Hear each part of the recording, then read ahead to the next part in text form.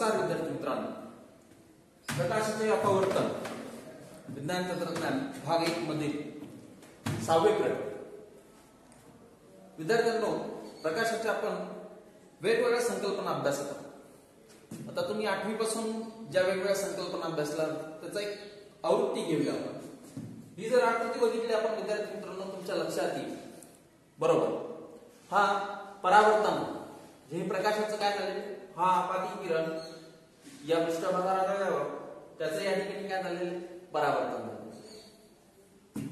त्यानंतर आपण या पाठाचं अपवर्तन, प्रकाशाचे अपवर्तन, प्रकाश एका माध्यमातून दुसऱ्या माध्यमामध्ये प्रवेश करताना त्याच्या मार्गक्रमणाची काय होत असते विद्यार्थ्यांना, दिशा बदलत असते. अगदी बरोबर, ते झालं प्रकाशाचं अपवर्तन.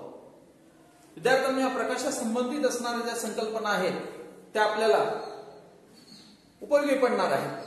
प्रकाशाचे अपवर्तनाशी संबंधित पुढच्या ज्या काही संज्ञा आहेत किंवा संकल्पना आहेत ते समजून घेताना त्याच्यामुळे आपण ही थोडक्यात उजळणी केली. विद्यार्थ्यांनो, आज आपण बघणार आहोत प्रकाशाचं अपस्करण. कोण सांगतं का अपस्करण म्हणजे काय? थोडा आपल्याला विचित्र शब्द वाटतोय. अपस्करण म्हणजे काय? विद्यार्थ्यांनो, प्रकाशाच्या अपस्करणासाठी तुम्हाला माहिती असेल आपल्याकडे एक कंपास पेटीमध्ये पट्टी असते. आज प्रकाश नाहीये, नाही तर मी तुम्हाला तो प्रयोग दाखवला असता. अगदी आपण कळत न कळत हा असा खेळ करत असतो. जर आपण त्या प्रकाशाच्या पट्टीमधून किंवा त्या पट्टीमधून जर बघितलं विद्यार्थ्यांना तर आपल्या लक्षात येईल की कुठेतरी आपल्याला वेगवेगळे असे रंग दिसतात. कधी अनुभव घेतलाय? घड्याळाचा बघा, बऱ्याच जणांना घड्याळ जे असतं, घड्याळ असं चमकवण्याची काय असते, सवय असते.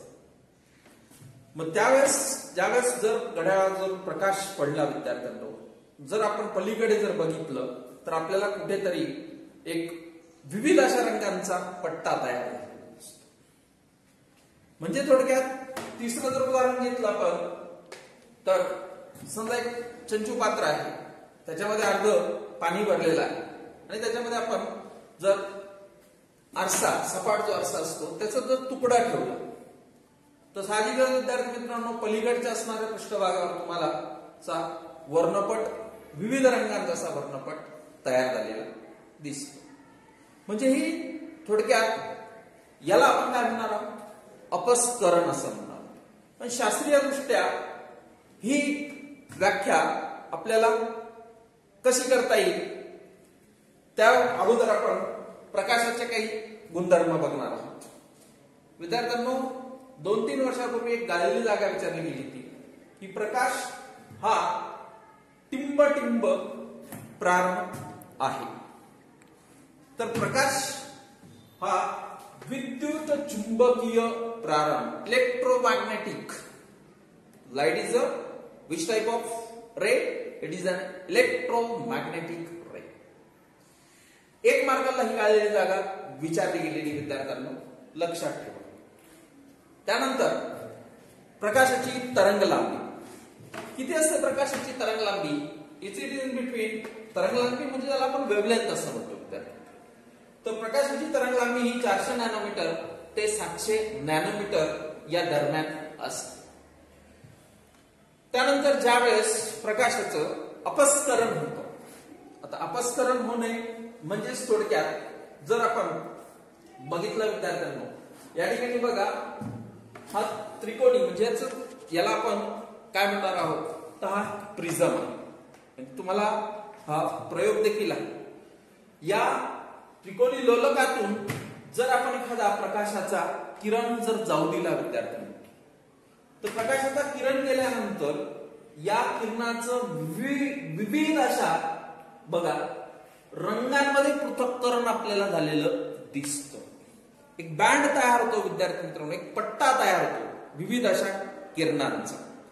मग हे विविध किरणांचा जो पट्टा तयार होतो तीच प्रकाशाच्या कोणत्या घटना असते त्यालाच आपण प्रकाशाचं अपस्करण असं म्हणतो. दिस is called as dispersion of light. When a beam of light passes through a prism, it gets refracted in terms of different colors. That is we call it as dispersion of light. याला आपण प्रकाशाचं अपस्करण. 11वी 12वीला तुम्हाला याचा पावलोपावली उपयोग होणार आहे विद्यार्थी. पदार्थ माध्यमात प्रकाशाचे आपल्या घटक रंगात पृथक्करण होण्याच्या क्रियेस प्रकाशाचे अपस्करण असे म्हणतात. That is called as dispersion of light. तो विद्यार्थी मित्रांनो, ज्याकडून आता सांगितलं मी तुम्हाला की प्रकाशाची तरंगलांबी ही 400 ते 700 नॅनोमीटर या दरम्यान असते. तांबड्या किरणांची तरंगलांबी ही सर्वात जास्त असते, जवळजवळ 700 नॅनोमीटर. तर जांभळ्या किरणांची तरंगलांबी ही कमी म्हणजे 400 नॅनोमीटर. म्हणजे ज्या वेळेस प्रकाशाचं पृथक्करण होतं विद्यार्थी मित्रांनो, तुमच्या लक्षात येईल इयत्ता अगदी 6वी 7वी पासून तुम्ही शिकत आलेला आहात. तुम्हाला आठवत असेल तानापिनी निपाजा. यस, म्हणजेच काय इंग्लिश मध्ये आपण त्याला म्हणणार आहोत व्हीप गॉयर. बरोबर आहे. V stands for violet, I stands for indigo, blue stands for blue, G stands for green, Y stands for yellow, O stands for orange and R stands for red.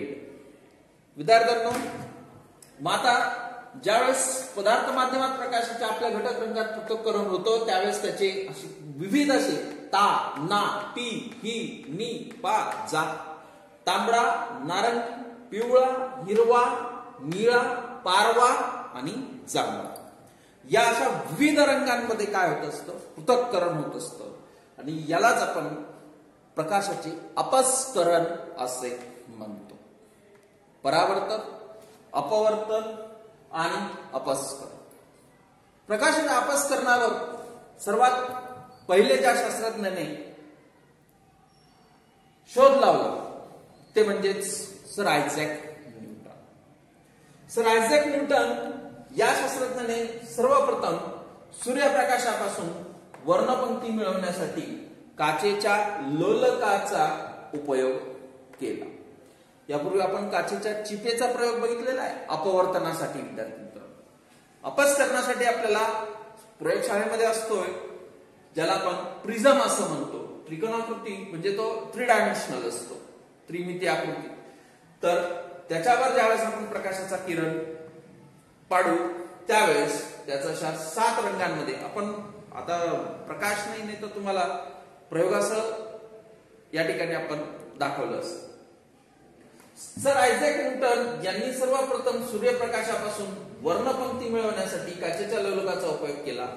आणि त्यामध्ये सर्वात जास्त जे ते जांभळ्या रंगाचं किरण जो असतो तो काय होत असतो, वळत असतो. आणि सर्वात कमी म्हणजे हे गाळलेल्या जागा परीक्षेला विचारल्या जातात विद्यार्थ्यांना, हे लक्षात ठेवा की सर्वात जास्त कोणाची इंटेन्सिटी ऑफ लाईट, प्रकाशाची तीव्रता, कोणत्या रंगाची तीव्रता जास्त, तर ऑब्विसली पर्पल, ज्याला आपण जांभळा असं म्हणतो. The intensity of purple colour is greater than that of the intensity of red light. Red light म्हणजेच लाल रंगाची सर्वात कमी वळतो, तर जांभळा रंग हा सर्वात जास्त वळतो. या पद्धतीने विद्यार्थी मित्रांनो आपण प्रकाशाच्या अपस्करणाविषयी बघितलं.